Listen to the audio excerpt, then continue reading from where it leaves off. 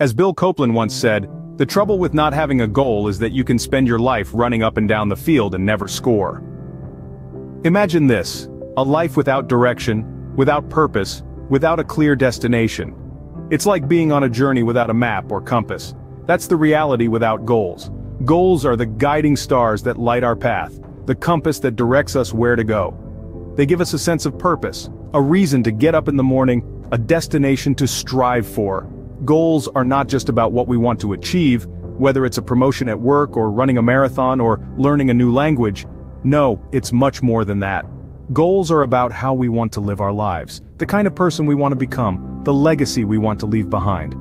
Remember, a life without goals is like a ship without a rudder, drifting aimlessly in the sea. Once we have our goals, the next step is to figure out how to achieve them. This is where strategy comes into play.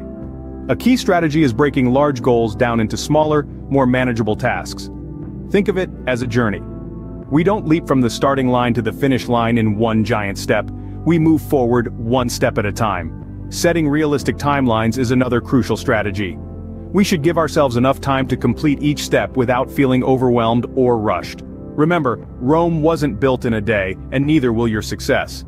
Regularly tracking progress is also vital. It helps us see how far we've come, which is incredibly motivating, and allows us to adjust our strategies if necessary.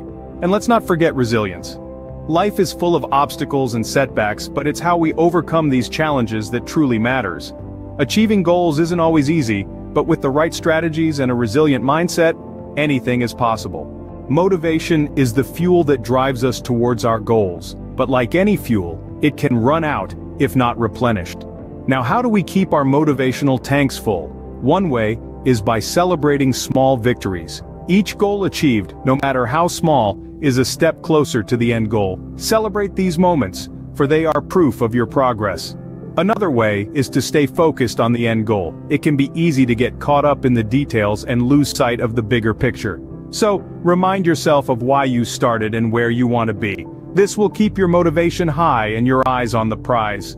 Also, surround yourself with positive influences, people who uplift you, who inspire you, who help you believe in your own capabilities. They can help fan the flames of your motivation.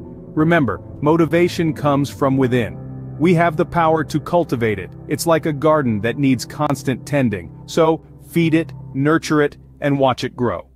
Motivation isn't something that just happens. It's something we create, something we nurture, and something we can control. Let's quickly recap the key points we've discussed today. Setting goals isn't just a task, it's a journey that shapes your life. The strategies for achieving these goals are as diverse as the goals themselves, but consistency and determination are always key. High motivation is not a destination, but a continuous process requiring resilience and flexibility. And remember, as Zig Ziglar once said, people often say that motivation doesn't last. Well, neither does bathing. That's why we recommend it daily.